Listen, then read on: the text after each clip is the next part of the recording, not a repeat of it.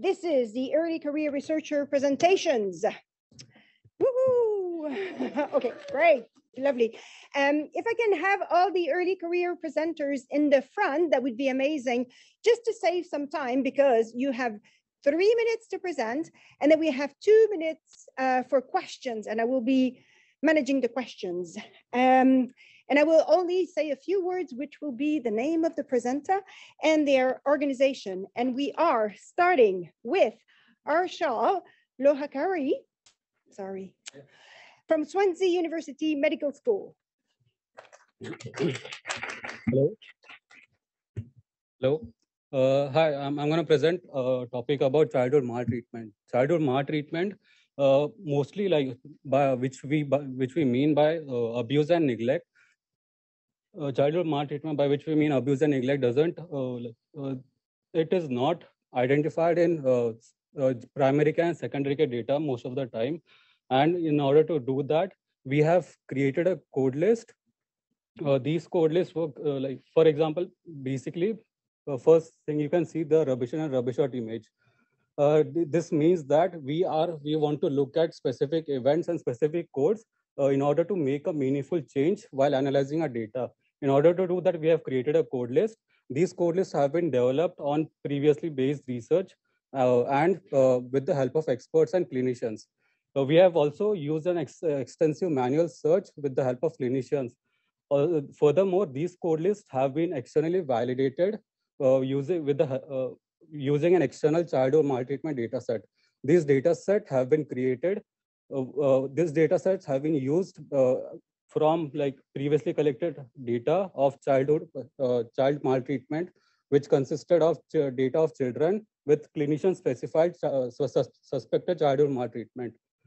We have used this data set to validate our own code list, so that we can calculate the sensitivity, specificity, and the positive predictive value for our data set. And when we found that when compared with the previously published list, our data set and code list performs like with high sensitivity and greater specificity.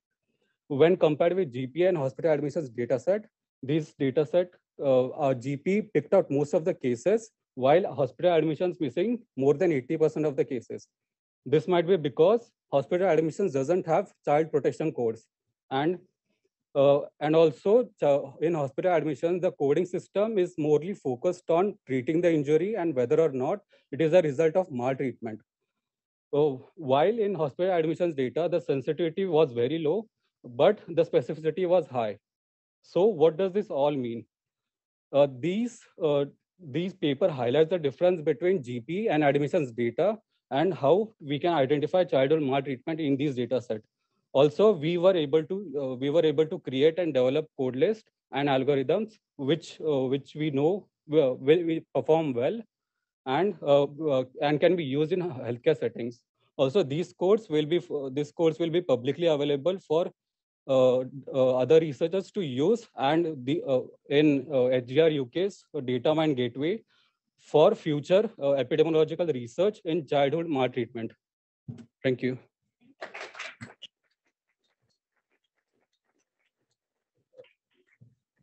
Two-minute questions. Do we have any questions? Yes. Hi.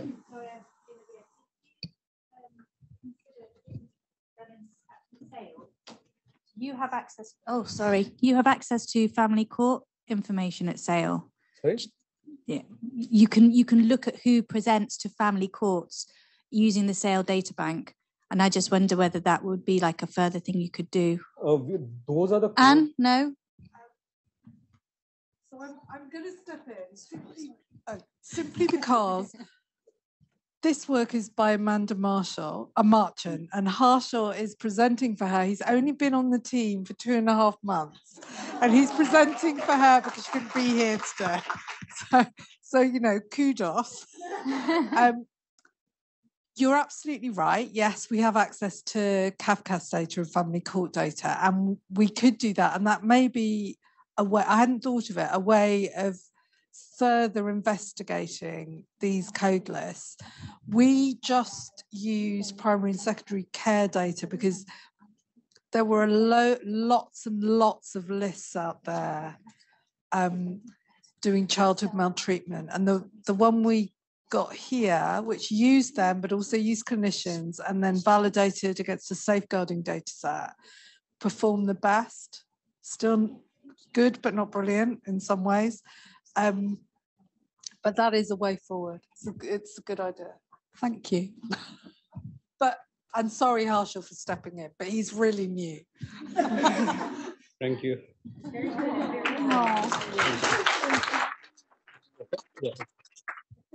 Thank you. The next one would be Ruth Blackburn from UCL Gosh Institute for Child Health. The green one. What do I point it out?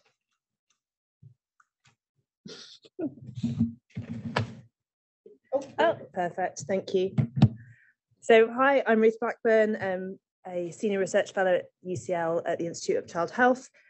So young people with urgent mental health needs often have few alternatives but to go to the emergency department. And for this reason, emergency hospital admissions to acute hospitals can signal some really important gaps in mental health provision, particularly for schools and communities. However, as you've just heard from the previous talk, these admissions reflect really only the tip of the iceberg, and they greatly underestimate the burden in the community. So in this study, we used emergency hospital admissions relating to manifestations of stress. So that includes these physical health symptoms, pain-related code clusters, self-harm, internalizing and externalizing mental health behaviours. So in the past, when we've looked at these, we found that the burden is really significant.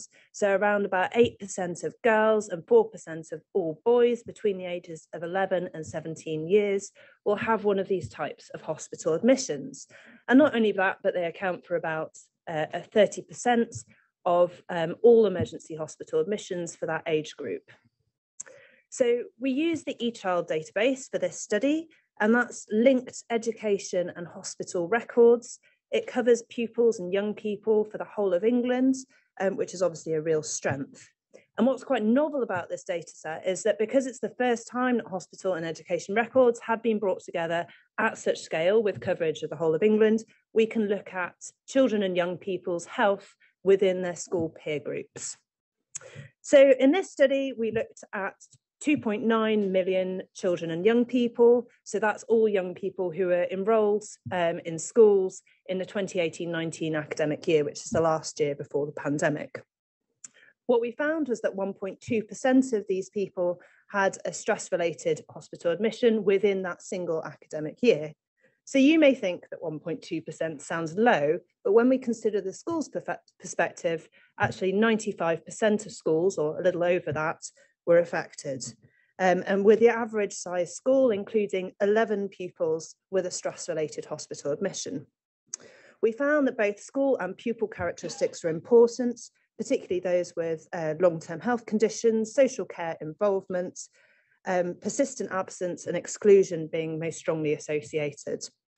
So I think what these results demonstrate is the value of these cross-sectoral linkages for population mental health, and that even though we're only looking at hospital admissions, and this is just the tip of the clinical iceberg for mental health, the vast majority of schools are affected, and that's particularly schools with higher intakes of pupils with vulnerabilities that span across health, social care, and participation in school.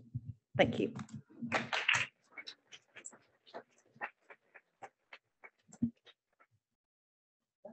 Very interesting. Do we have questions? Yes.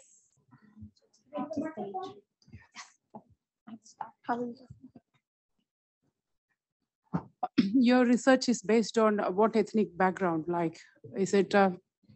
It's all children and young people in England. So what age group? Up to what age group? So for this study, 11 to 17-year-olds. From your studies, what is like, what you can say that what ethnic background is highly affected?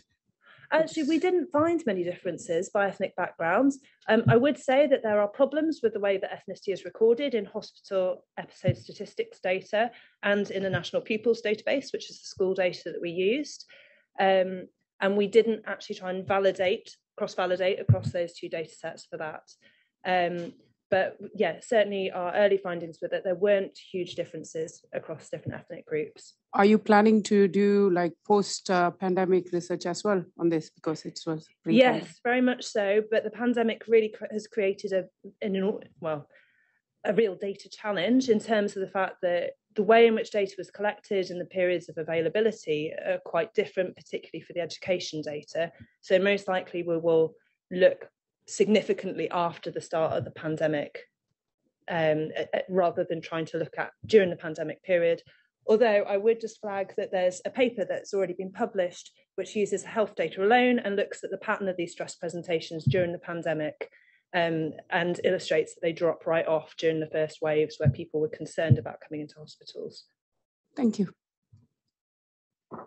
Thank you. Our next speaker is Elizabeth Ford for Brighton and Sussex Medical School. Thank you. So this study is about the views of people living with HIV on sharing their HIV status data in databases for mental health and wellbeing research. So why did we do this? Well, people living with HIV can now expect to live long and pretty healthy lives, but they may be more susceptible to certain long-term conditions as they age, such as cognitive impairment, and to mental health problems throughout their lives. And longitudinal NHS databases would offer excellent data sources for understanding the conjunction between HIV and mental health, except for the fact that due to a legacy of stigma and discrimination, mostly HIV codes are removed as data is uploaded into these NHS databases. So they're not available. It means we can't do this research on a cohort of patients living with HIV. So our aim was to go out to people living with HIV and ask them, what do you think about your HIV status data being shared in these databases? And what would your priorities for research be if we had your data? We conducted 3 online deliberative focus groups, each of 2 hours, with 36 people living with HIV. We gave them information presentations on data governance, privacy and the law, and also on the possibilities for research with these data sets. And we facilitated breakout discussions. In terms of results, participants were optimistic and fairly enthusiastic about the research and healthcare improvement that could result if their HIV status was shared. And in fact, some of the participants wanted us to stop treating HIV as a special or especially private condition. One person said, by singling out HIV as a medical condition, we're just perpetuating the stigma around it. The more we tread around it with eggshells, the more we're just giving fuel to the fire that we should be ashamed of it. We asked them what their research priorities were, and the most common things they talked about were understanding the mental health, quality of life, and the social context of people living with HIV. But they also hoped that integrating data would help us understand more about the conjunction between their HIV and the other conditions they live with. So someone said it would be really good to have some more research, better linking up of where people are seeking psychological mental health support through GPs and IAPT. And another person said, if we have another long-term condition alongside our HIV that we're living with, we can often end up playing ping pong between different specialties because their HIV doctor didn't know how to treat their long-term condition and their other consultant didn't know how to treat the HIV. But all participants were concerned about being re-identified through data breaches and consequent discrimination, stigma, and stereotypes. They were worried that as a group of people, they would be seen as problem cases rather than people. So these are our recommendations, that people with HIV are cautiously optimistic. We could start considering data governance to shift to include HIV status, carefully ensuring privacy. And our recommendations would be that people living with HIV are core team members as that governance model develops. And we should include them as co-researchers on any subsequent projects. Thank you very much.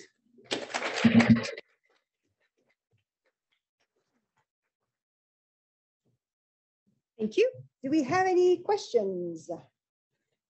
This is going really well. We have Kathy in the back, please. Hi, thank you. It's a really, really important area. My only comment is that I wonder whether you could consider strengthening your recommendations. I think people with HIV and similar conditions that are routinely excluded from data sharing enterprises are missing out because their data are not being included, their conditions are therefore not being studied. It's true of a lot of sexually transmitted diseases. It's true of quite a lot of mental health conditions as well. So I wonder if I could encourage you to be bolder. Okay, thank you. I think that we have time for another question. Yep. Jonathan Stem from the University of Bristol. I mean, I completely agree that it would be highly desirable and potentially a benefit to people living with HIV if we were able to link data. But there are huge historical impediments given that they're cared for in STI clinics, which are traditionally have made a cast iron promise to anyone attending that their data won't be linked and won't even be re-identifiable within NHS data. So have you talked with them about the practical, what practical steps could be taken to overcome that very clear historical way of doing things? Yeah, so I come from Brighton, where we have a large population of people living with HIV, and about 90% of them have informed their GP of their HIV status, which they don't have to do, but they have. So we were hoping to find it in our primary care data. We approached our Sussex integrated data set, and they returned about 40 or 50 codes for the whole of Sussex of HIV, when we know there should be 3,500 people living with HIV in Brighton alone. So we knew there was a problem, which is why we did this study. But as you say, those dumb sexual health clinics are not uploading into our integrated data set. So that's another thing we need to look at with our kind of IG leads within our integrated care system. Thank you. Thank you very much. Great. I'm pleased to invite Owen McElroy from Ulster University. Thanks, Louise. So over the past number of decades, researchers all around the world have gone to great lengths to collect really valuable data that can help us understand the development of mental health problems and the factors that we need to be targeting to help people. This research can be extended even further if we can link and combine data from multiple sources, multiple studies, not just to increase statistical power by increasing sample sizes, but also to examine how mental health develops in different contexts, maybe across different countries, across time. But as most of us know, we tend to work in silos in mental health research, and more often than not, there can be quite large inconsistencies across different studies in mental health, in the way we define things, the way we measure certain variables. If we look at something like depression, there's estimates that there are over 200 questionnaires to measure depression, and they can differ in lots of different ways. So to facilitate research around the world, we are developing Harmony. Harmony it's a free-to-use online tool that uses natural language processing to match questionnaire data based on its semantic content or meaning. So say you have you've got data from two different studies, they use two different questionnaires to measure depression. If you have that questionnaire data, the metadata in simple PDF form, you can drag and drop it into Harmony. It will match questions across the instruments based on their content. It will give you a kind of rank ordering of how similar questions are, and provide you with a kind of quantitative indicator of the degree of similarity. In developing Harmony, we tested 10 different NLP algorithms to try and see could they match a kind of harmonization task that was completed by human researchers using their kind of expert judgment. And we found that Harmony basically came up with the same results about 80% of the time. The most effective model for this was the multilingual Sentence-BERT model. To give you some context, some previous harmonization work I've done, we found that if you have two different humans do a similar sort of task, they'll come up with a matches on items again about 80% of the time. So as part of Welcome's Mental Health Data Prize, we're continuing to develop Harmony, both the usability and the functionality. So if you want to give it a try, our website harmonydata.org is available. We'd love as many people as possible to use it. If you have any problems, we'd love to hear about things that don't work as much as things that do work, or any feedback, please get in touch. So thank you.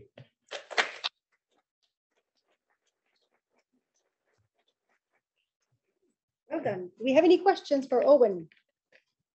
So can I? Oh, yes. Katrina. Can I ask, what's the advantage of doing this over? So it's Katrina from KCL. What's the advantage of doing this work over making people use the same questionnaires, or helping them use the same questionnaires? There's a couple of things. Well, first of all, whatever questionnaires we prescribe as the gold standards, we have to assume are perfect and capture depression, anxiety, whatever mental health condition you're interested in perfectly. Also, do we want to just simply discard the decades of and thousands of studies that are out there that use different measures? That's kind of the reasoning for this, to help maximize comparability of what we already have. Thank you. I think we have another question. Thanks, this looks really cool. I was wondering how reproducible Harmony will be, because like obviously if you continue to develop it, then if I've used it 1 year, will it have the same results, someone else using it another year? And that kind of well, that's a very good point. I would need, I guess, our data scientists to answer that. Every development that all of this is open source, all of the code's available on GitHub, so it's the sort of version history will all be documented. So I guess if you were to use it and cite it, you would be citing that particular version in time, I guess. And again, this is mainly as a tool to just help people facilitate kind of these decisions and add a kind of layer of reproducibility and record of how you actually matched up particular items. Thank you. Thank you. Thank you.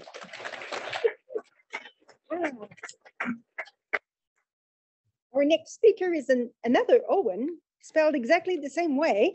So Owen Gogarty, who's from King's College London. Yeah, 2 Owens is a rare occurrence, but it's spelled that way too. So I'm Owen, I'm from KCL, and I'm part of a wider research group formed of the 3 Pan-London applied research collaborations. And we were asked to look at the effect of remote consultations on the healthcare system in London. And this was started during the pandemic. So we decided to focus on mental health as an exemplar area in primary and secondary care. So when I talk about remote consultations, healthcare consultations can be broken down into 2 modalities, so face-to-face and remote. So face-to-face is a person going into their GP surgery or a home visit, and remote would be telephone calls, video calls, or web communication. And we wanted to see if there was an association between the modalities in primary care and then outcomes in secondary care and mental health. So we looked at primary care data from the Lambeth DataNet, and we looked at patients who had a mental health diagnosis. And you can see here that we saw a spike predictable in remote consultations when the pandemic started, which is now leveled off to about a 50-50 split with face-to-face. And then for secondary care, we got data from the South London and Maudsley Mental Health Trust through the CRIS pseudonymized database. And we focused on 3 outcome metrics in mental health. So number of emergency contacts, number of admissions, and the length of admissions. So the way we went about our study is we took groups, periods of 6 months of primary care consultations, and categorized patients into 2 groups, face-to-face and remote, based on the majority of their consultations. Then we looked at the following 3 months, so months 7 to 9, and looked at the outcomes for these same patients. And you can see in these graphs here that we did find a significant difference in the means. So higher odds ratio for remote consultations. Now it's important to note that the reasons for this, there could be reverse causation at play, where patients might possibly have some more severe symptoms and outcomes and may be less likely to attend face-to-face consultations, and GPs may have to resort to phone calls. So this could skew some of the results, but We hope to conduct future work into the reasons for these differences and also look at other outcomes in secondary care. Thanks.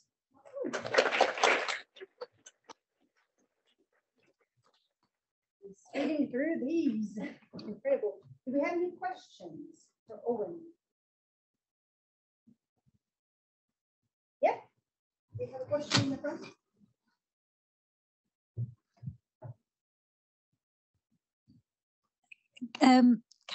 Have you got any idea why the mean length of admissions is longer? Or am I misunderstanding? I'm probably misunderstanding your graphs. Yeah, also basically the hypothesis is that remote consultation results in worse outcomes in secondary care, so therefore longer admissions lengths for these patients. The reasons for which we hope to find out in the next few months, but like I said, it could be reverse causation and a few other things, but you can see there's quite a stark difference there. Thank you. Yes, we have another question in the front. Hi, it's really interesting. I just wondered, given the time frame that you're doing it through, how would you think about the effects of the pandemic there? Would that not muddy the waters somewhat? Absolutely, yeah. So this work was commissioned because of the pandemic, and the pandemic itself is a complex factor in this. So yeah, we tried to break it up into several different cohorts of patients over this time period and conduct individual analysis and then pool together the results to try and mitigate the effect of this spike midway through our analyses. So I want to focus on kind of the two equilibrium periods either side of the start of the pandemic. But yeah, true, it does have an effect on the results, for sure. Great, thank you so much.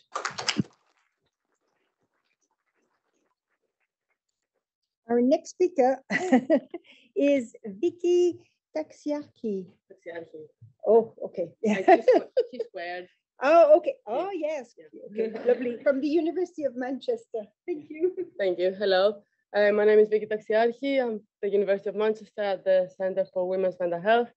So I'm going to talk about what you're all expecting today, the effect of COVID-19 on anxiety and depression levels on the English adult population.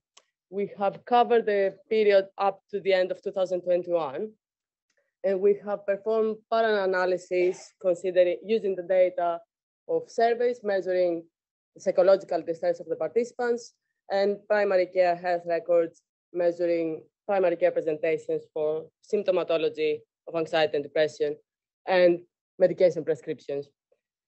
So what we did very, very fast, we compared the observed rates with the red line to the expected rates had the pandemic not happened, which is the predictions we made through modeling with the dark line.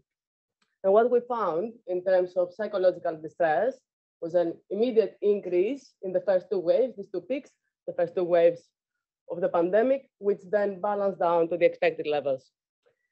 Now, in contrast, regarding primary care presentations, there was a decline in presentations to the GP because of probably the difficulty in accessing GP at the beginning of the pandemic, which though did not recover up to the expected levels at the end of 2021 until when we had the data.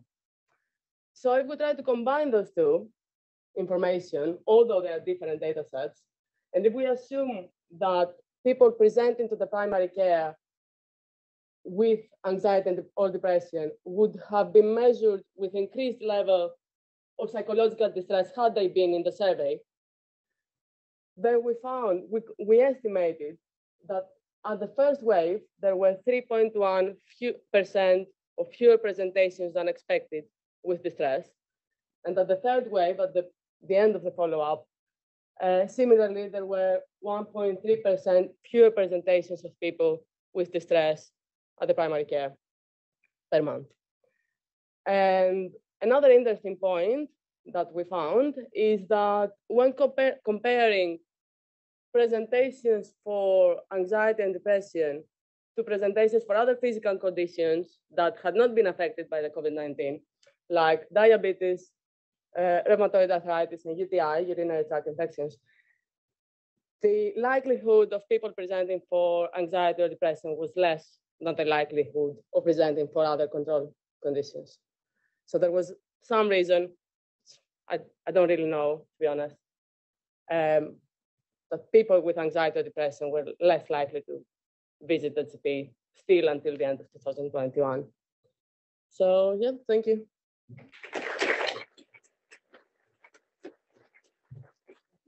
Thank you so much. Do we have any questions for Vicky? Can I ask whether we have any kind of similar data for children?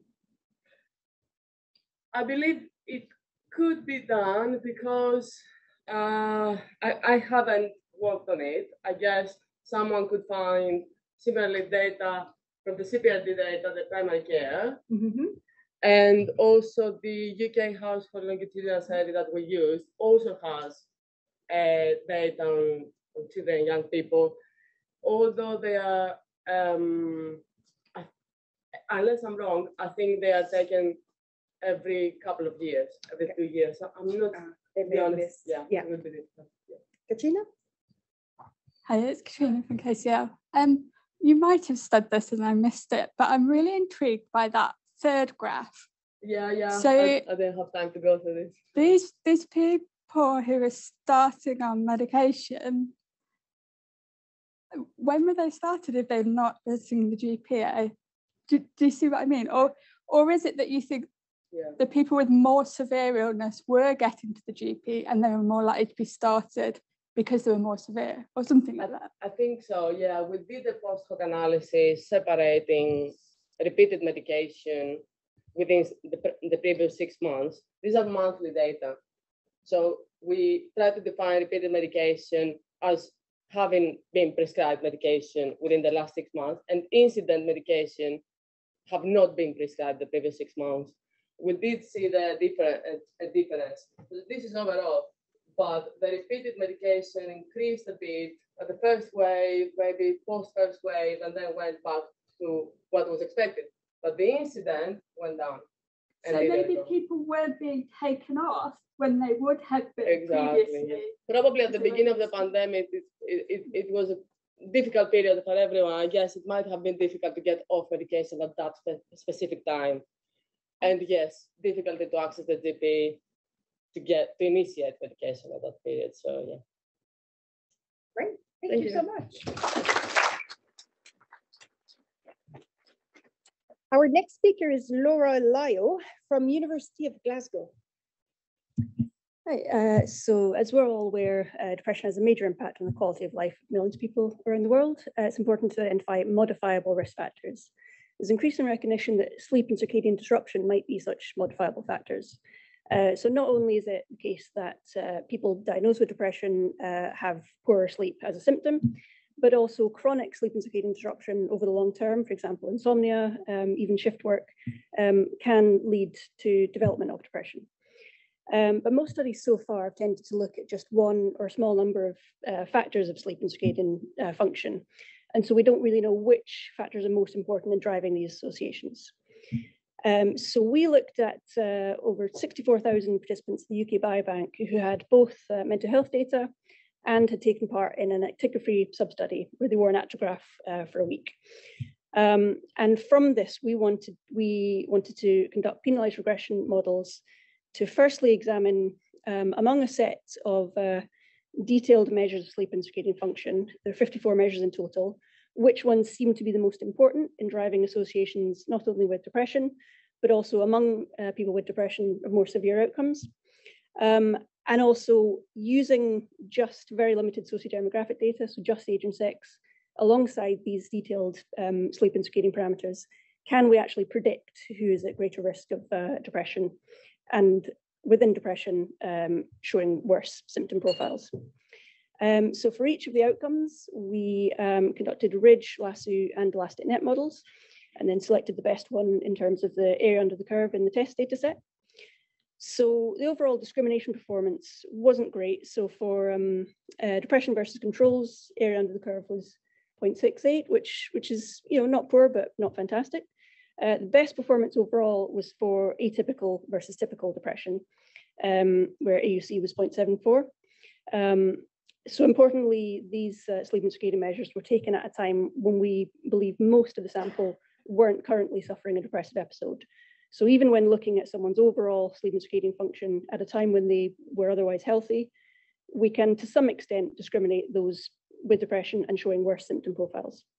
But the most important takeaway is across all the models we conducted, the top predictors seem to show a great deal of overlap. So in most of the models, the most important predictors seem to be subjective reports of difficulty getting up in the morning, of insomnia, people who nap and have been told they snore, and from the actigraphy, people who show sustained bouts of inactivity during the day and who show lower morning time activity around 8 a.m. So while we might need more fine-grained data to improve prediction performance, we've identified a set of features which could theoretically serve as markers of risk of depression and within depression of more severe outcomes.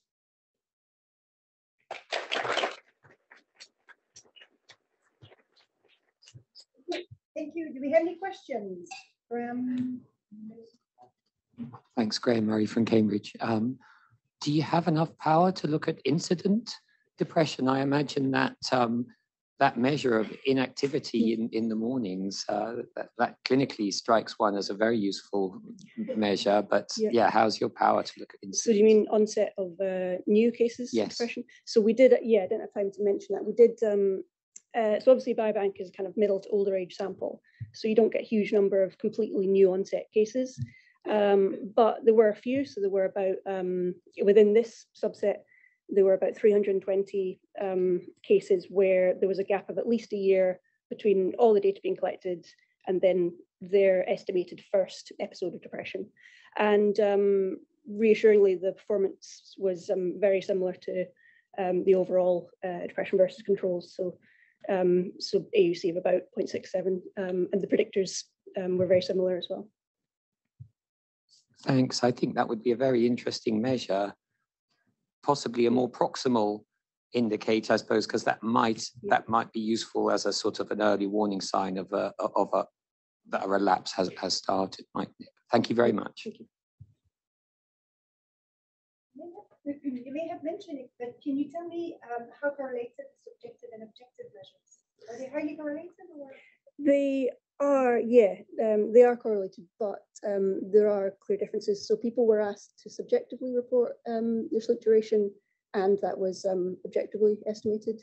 And so people do tend to underestimate the amount of sleep they're getting, but they are pretty highly correlated. They're probably measuring different things. Yeah. Thank you. Thank you.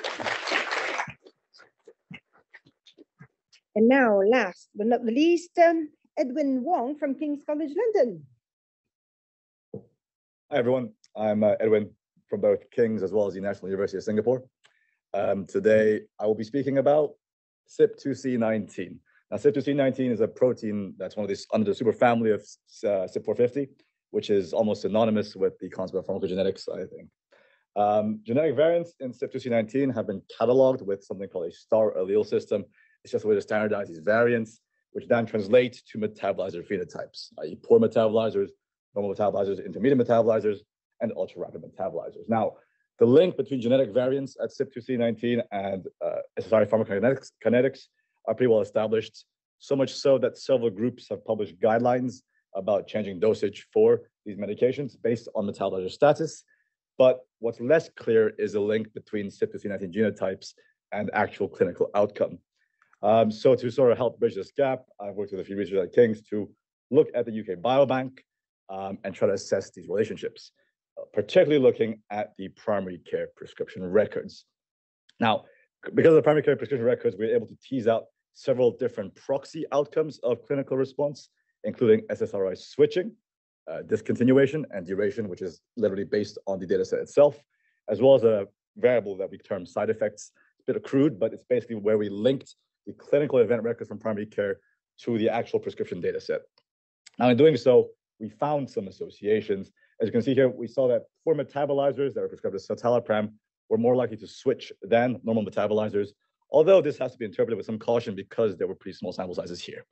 Now, nonetheless, looking at duration as well as side effects, you also see a relationship between this poor metabolizer status and likelihood of these outcomes. When looking at this, citalopram as well, you see that poor metabolizers were also more likely to discontinue than the normal metabolizers. Intermediate metabolizers as well here were on average on the drug for shorter durations, and ultra-rapid metabolizers were also less likely to have side effects. Again, all relative to the normal metabolizers. Now, all this is in line with what you'd expect from the pharmacokinetics, i.e. ultra-rapid metabolizers process it more quickly, and therefore they're less likely to manifest in side effects long-term. Now, certainly there are some limitations in this study. These measures are proxy outcomes of clinical response, but there is, I think, from this data, some indication that there may be some effect of these unit types for clinical decision-making when prescribing antidepressants. Thank you.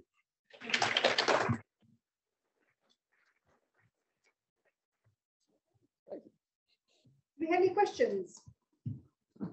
Yes.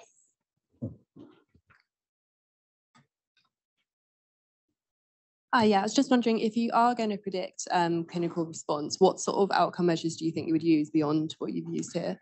Well, I mean, in the literature to date, most of these studies that do try to predict clinical response use questionnaires, basically. So responses or self-reported responses to how efficacious treatment is or how the side effects are. And in fact, this is just part one of a larger consortium study called CyPGX, where they're trying to do a proper clinical trial to look at how CYP2C9 genotyping can impact clinical response. So they will be using these self-report questionnaires. How valid they are also, I think that's a long discussion, but that is sort of the gold standard that they've been applying for the long-term study. Tk you. Of course. It's coming in there, done by. Oh, there we go. So I guess there's a part two also in the biobank, not just in the consortium. One more question. We have one more question in the front. Did we get the microphone? Hi.